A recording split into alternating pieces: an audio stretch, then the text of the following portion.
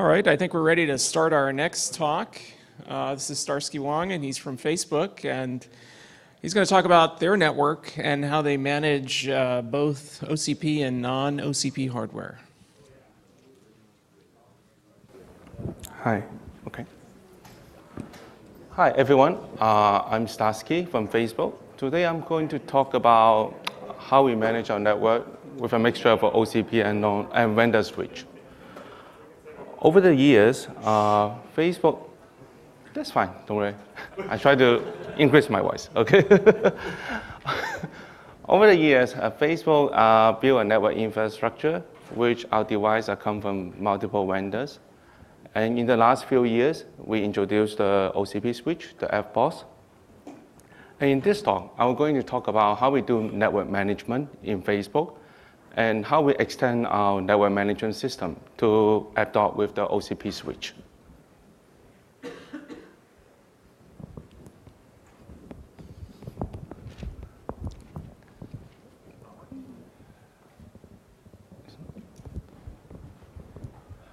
Okay, thanks. This is the overview of my talk. First, I will talk about what our Facebook networks look like and how we do network management and some challenge when we do network management.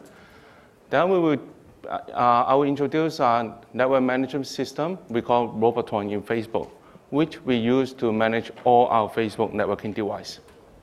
After that, I will show you how we extend Roboton in order to accept the OCP switch. And finally, I will share some experience and lessons we learned over the years.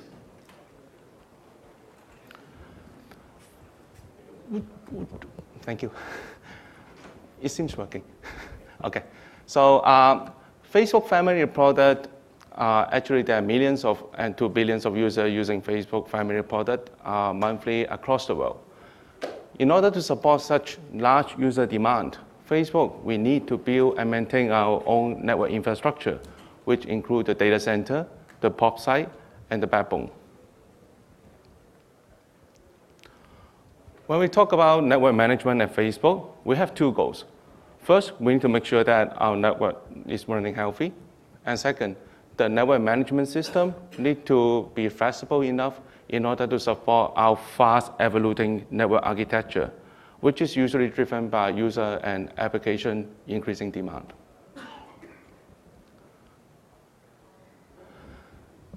Here are some example tasks we need to do every day.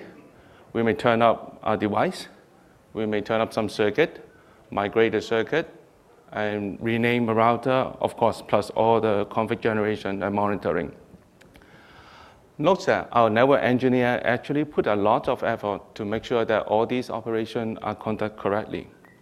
For example, in this picture, it takes at least 4 engineers to make sure that each cable is plugged into a correct port. It's supposed to be a joke. So that's fine.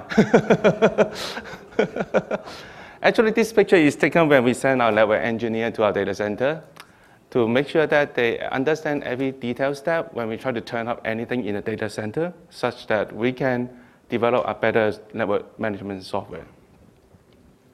Because if these operations are conducted incorrectly, our user will be unhappy, and sometimes the law enforcement may also notice. Now, there's a joke. So when we do network management in Facebook, there are a few challenges. The first one is the multi-vendor environment.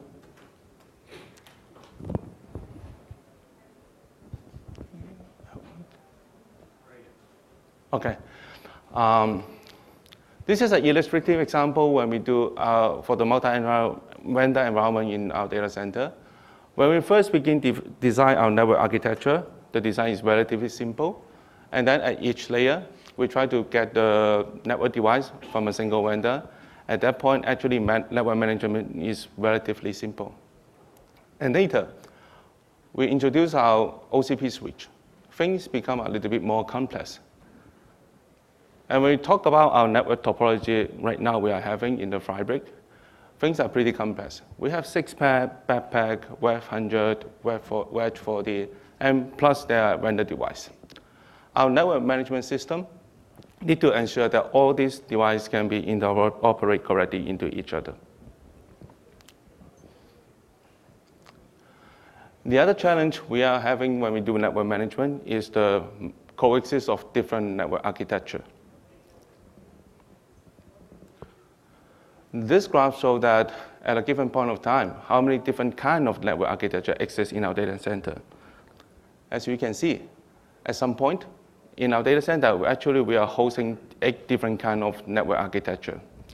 So our network management system also needs to consider this one and make sure that all these architecture can be provisioned and maintained correctly. And of course, there are a few other challenges, like when we distribute the config, we want to make sure that the config distribution actually is atomic. And also, when we distribute some kind of config, like the IBGP mesh, these configs are dependent on each other. We want to make sure that the configs are generated correctly. But for the interest of time, I'm not going to go to the detail here. This is an overview of our Facebook network. When the user request first comes, you will go to our POP site. If the POP can answer the request, it will return the answer directly. Otherwise, the request will route to our data center for a backbone and then return the answer to the user. The common network operation task we need to do across different space is we may build or decouple a cluster, we may upgrade the capacity of a cluster, and we need to upgrade or migrate some circuit. In order to smoothen all these network operations, we built a network management system we call Robotron. The foundation of the Robotron is a vendor agnostic store, which we call FBNet. On top of FBNet, the network engineer can very easy to specify network design and then generate vendor-specific config, followed by deployment and monitoring. More detail of the Robotron system we have published in our ACM second paper. So if you are interested, I will invite you to take a look. And for the interest of this talk, now let's see how we model our network in FBNet, which is the vendor agnostic store. This is an illustrative example for our fabric POP. In this example, we have 4 fabric switch, which is the FSW. On top of the upstream to the FSW is the spine switch, which is the SSW. The southbound of this port is to the top of the rack or the server, and the northbound is to our backbone. Now, let's zoom into this particular circuit between the FSW and the SSW.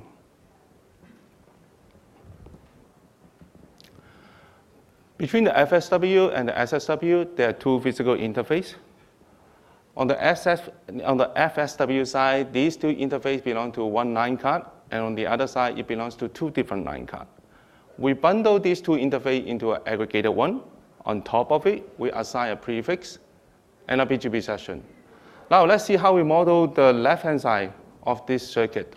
In order to model that in the vendor agnostic store, we need to generate corresponding objects, starting from the network switch, line card, 2 physical interfaces, 1 aggregated one, prefix, BGP session, and circuit. Inside each object, we have some field to specify the property of the object.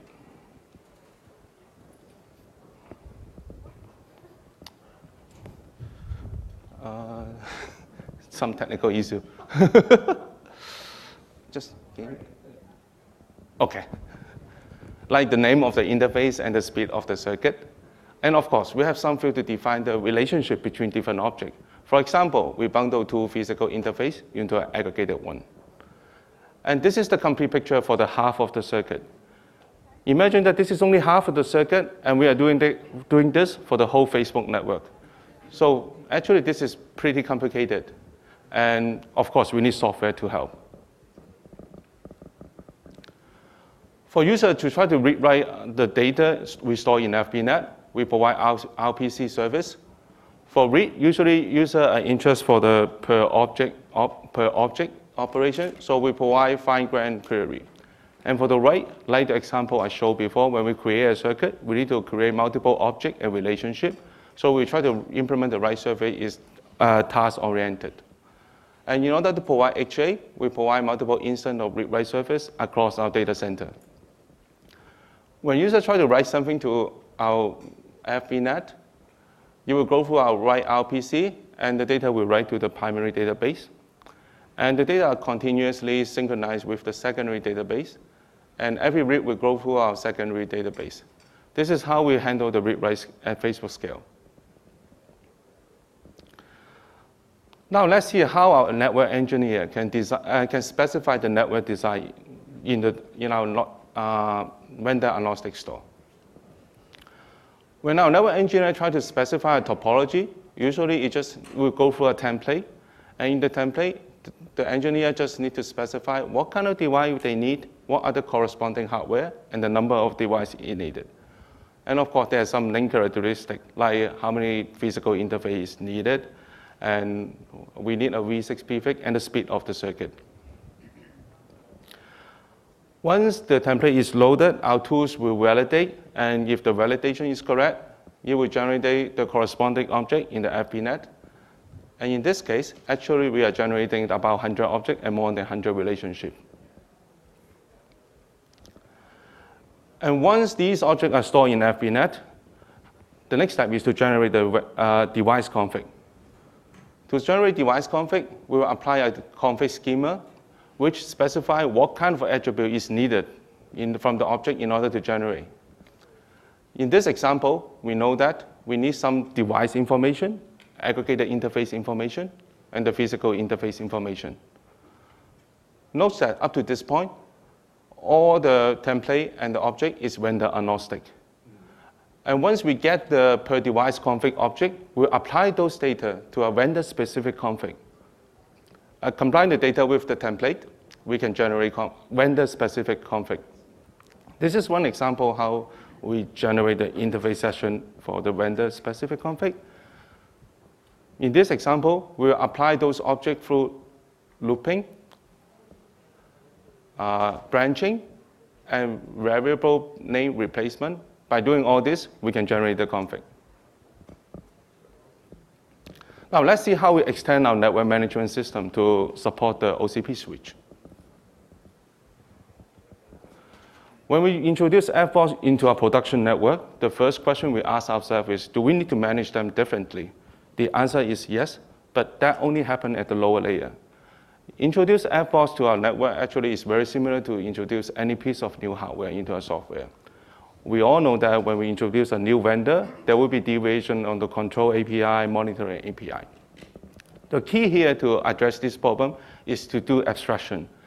As far as we can do the vendor agnostic concept and abstract that to our model, we can always implement a lower level hook in order to do vendor specific API.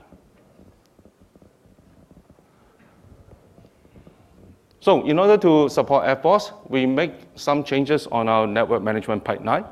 We have some new model to capture Galaxy, and we have some new template to generate FBOSS specific config.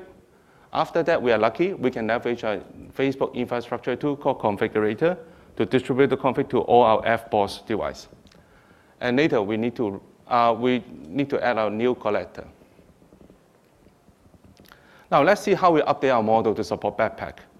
Traditionally, when we deal with the vendor switch, we put all the switch specific information into a class called network switch, like serial number, IP, chassis model. But in Galaxy, in Backpack, that is very different because we know that in Backpack actually is multiple individual agents running in the chassis, and they are distributedly cooperate with each other. There's no centralized control. In order to capture that, we introduce a new class called network subswitch. We put the per agent, which is per agent information into the network subswitch class, and the network switch becomes the virtual parent of all the subswitch. By doing this, we can capture Backpack in our network management. This is another example of how we extend our monitoring system in order to support FBOSS. When we try to monitor our vendor device, usually we will go through some collector like CLI, SNMP, and netconf RPC.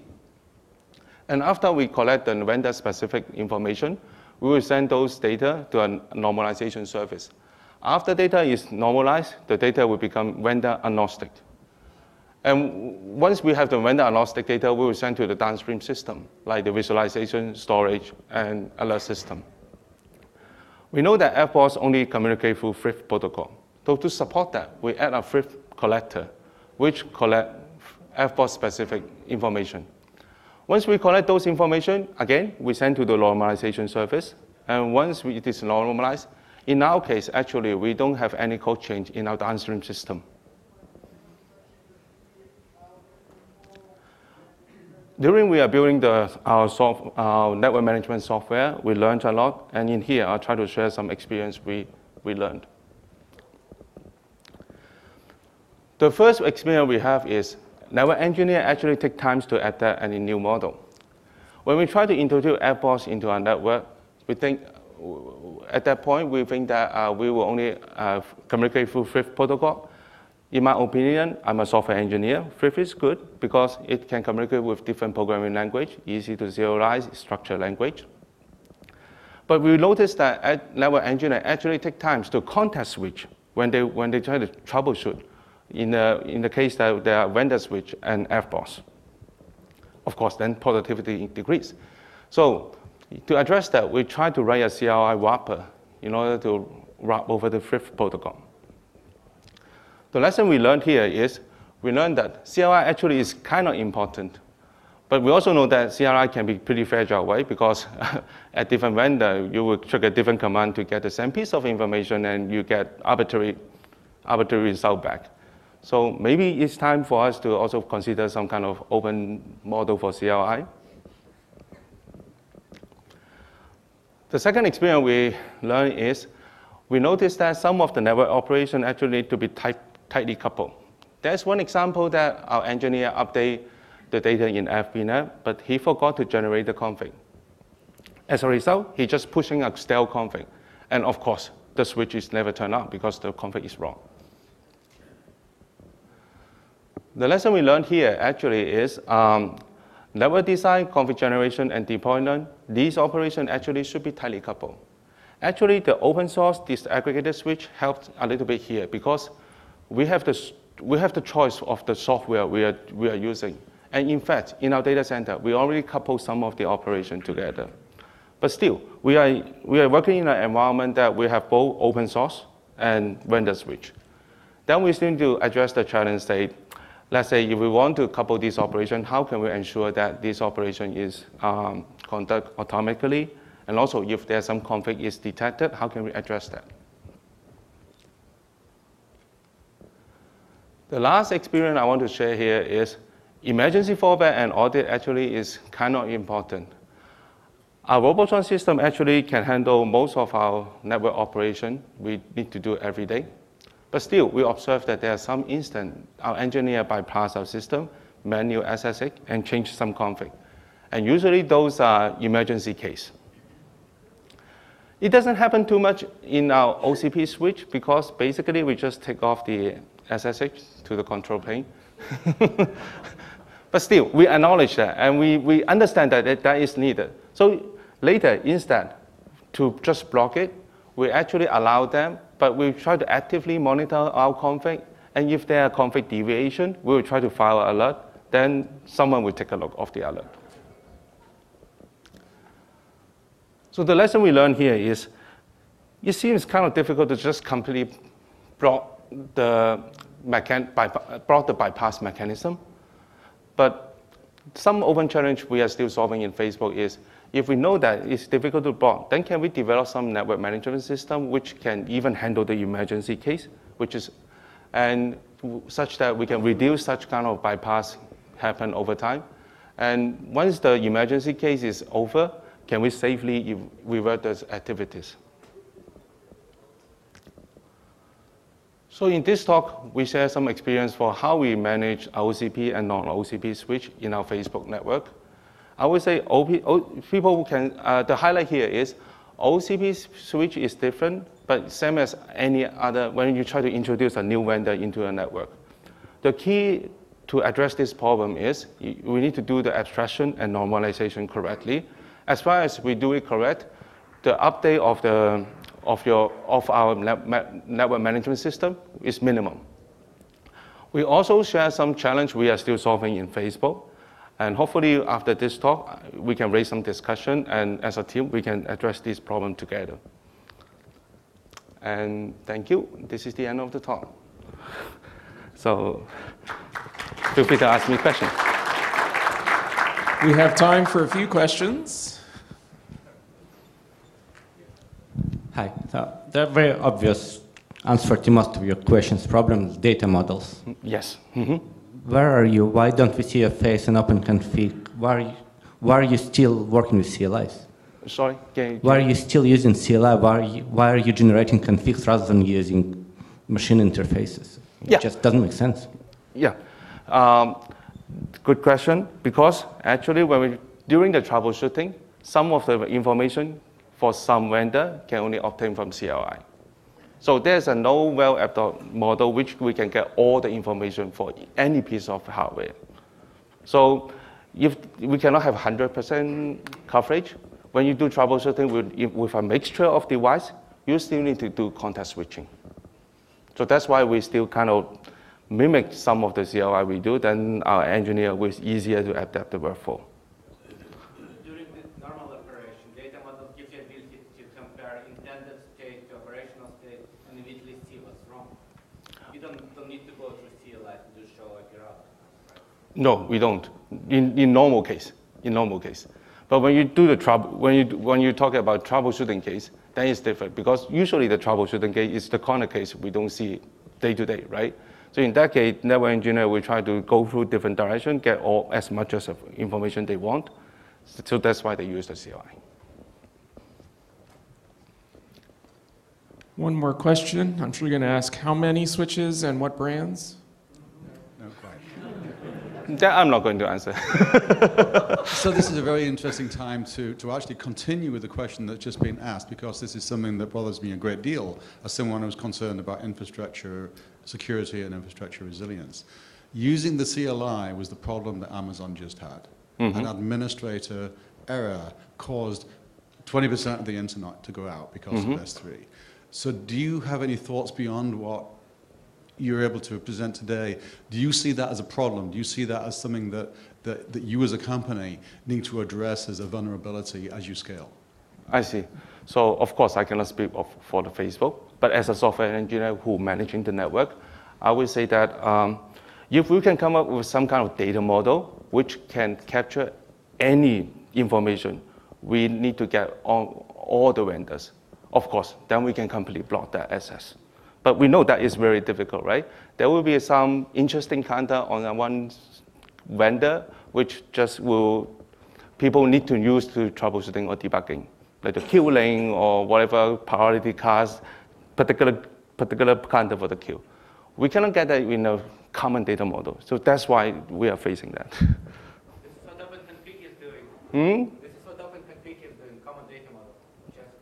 Yes, we would love to use that actually, but network device from my experience, I'm dealing with like every day or every week there are new piece of network device, line card, transceiver coming to our network, and when we try to introduce that, test that, we will say, oh, we are missing this counter or those kind of things, right? So but we still want to keep our network rolling, so that's why we don't completely block it. We don't encourage our user to use it, but instead, we will try to monitor such usage to see whether we can do better. Thank you, Starsky. Thank you. Well,